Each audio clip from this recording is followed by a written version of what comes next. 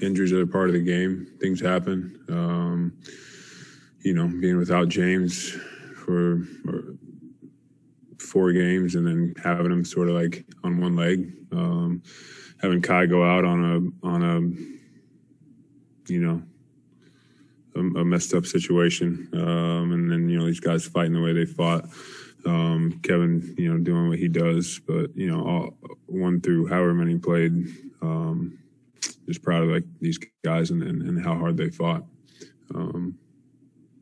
And as far as the future, the game ended an hour ago, so have not even thought about that.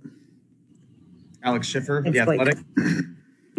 Hey, Blake, just kind of touch on this a little bit, but James told us, he had a grade 2 hamstring strain, which obviously takes a while to come back from. Can you just kind of speak to what he was able to give you guys, especially getting better game over game, given how limited he was and what he was playing through?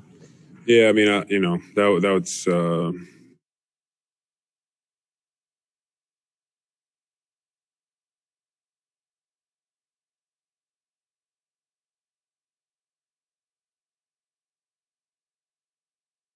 to give yourself to the team. I couldn't ask for a bigger sacrifice from a guy.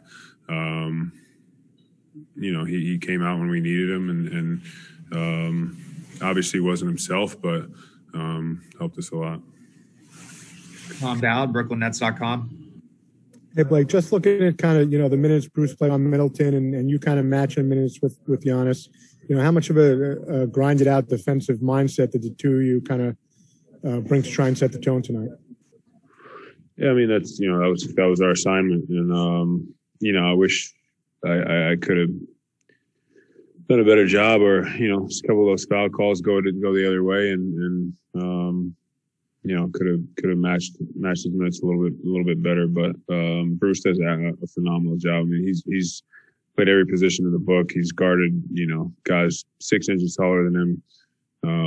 Guarded some of the best offensive players for the other team. He just has that mindset. So, when he's out there fighting like that, we kind of have no choice but to join him. Christian Winfield with the New York Daily News.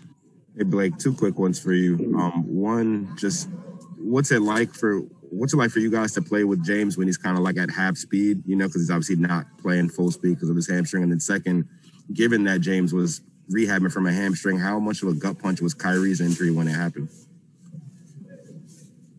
Yeah, I mean, not having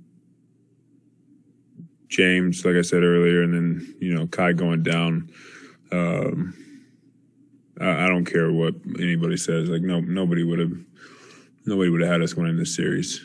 So, people can say whatever they want now. But James having to play on one leg is tough. I mean, it changes, how he plays. Like I said, I mean, it doesn't matter for us. I mean, we try to do our best to sort of help him. I just feel bad for him. I mean, he's one of those guys that absolutely loves hooping, and to, not be able to play it at how he wants to at this level, has to hurt. Thank you, Blake.